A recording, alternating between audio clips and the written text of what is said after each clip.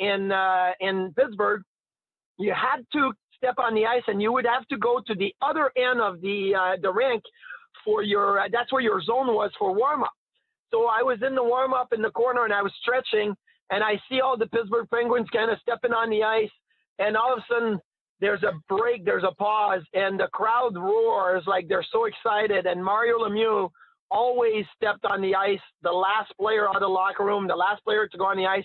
He stepped on, he tapped my pads, and he says, "Good luck, kid." And cool. He skated away, and I see this big, like 66, no helmet, the mullet, the big hair, right? Like Mario Lemieux in 95. And I'm like, I think I'm in trouble here. So, yeah, so that was a bit of a aha moment for me as an 18-year-old, used to seeing like junior players coming down, and all of a sudden you see Jagr and Lemieux and Nedved, and oh man, they had so many guys on